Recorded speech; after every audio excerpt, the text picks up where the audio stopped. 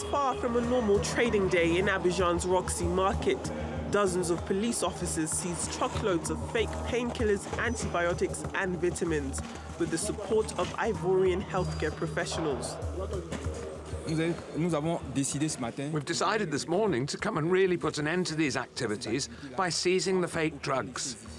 Fake drugs are usually out of date and often do not contain the active ingredient for treatment. Authorities in Ivory Coast are clamping down on the practice, and in March they destroyed 50 tons of fake medicines worth more than $1 billion. This time we have the support of the military police, defense and security forces, so we think we can accentuate the operation.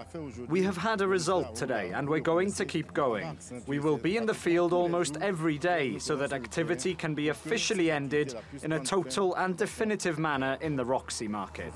The fake drugs industry accounts for 10% of the world's pharmaceutical market.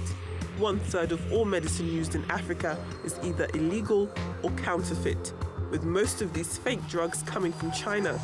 In Ivory Coast, street pharmacies cost the legal drug sector $85 billion each year.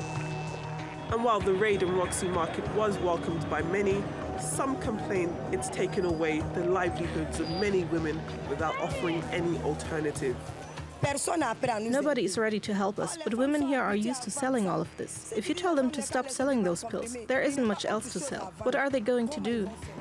The UN says vital antibiotics sold legally in the Ivory Coast can cost up to $80 per tablet, but are available on the street for as little as 25 cents.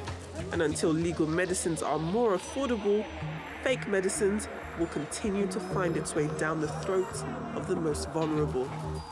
Adefemi Akinsanya, TRT World.